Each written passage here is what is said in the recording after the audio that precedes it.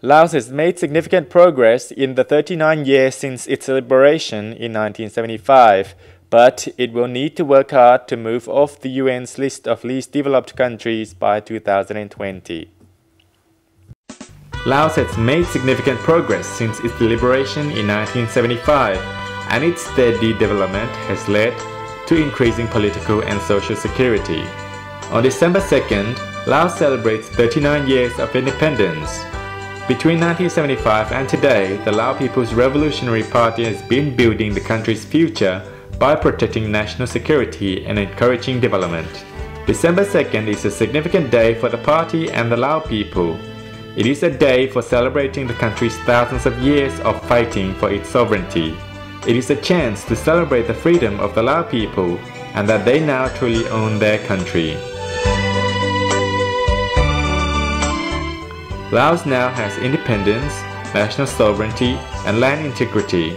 It is increasingly equal to other countries on the international stage. The day is also for celebrating peace. It is a time for considering the nation's future and the independence, democracy, unity, and prosperity Laos will continue to strive for. Laos has a proud legacy of fighting back against foreign aggressors who have invaded the country. During their revolution, people of all ethnicities rose up to fight for liberty and refused to be enslaved by colonialists.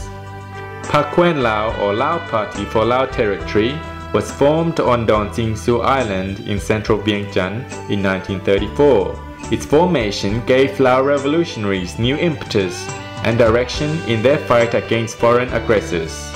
The party led Lao people across the nation to seize power on August 23, 1945. Under the party's leadership, the people were able to liberate the country, and a new state was born 20 years later on December 2, 1975.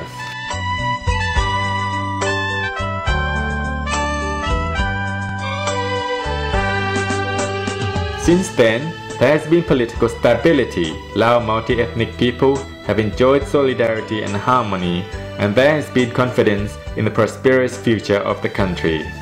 Achievements of Laos in focus as the nation celebrates 39 years of progress. A significant reduction in the number of families languishing on low incomes has been achieved thanks to economic expansion over the past 39 years. December 2nd is a significant day for the entire party, state and the Lao people in the entire nation. It is a day for celebrating the country's achievements after thousands of years of fighting for full sovereignty. It is a chance to celebrate the freedom of the Lao people and the fact we now truly own our own homeland. Laos now has independence, national sovereignty, and territorial integrity, and it is increasingly equal to other countries on the international stage. December 2nd is also for celebrating peace.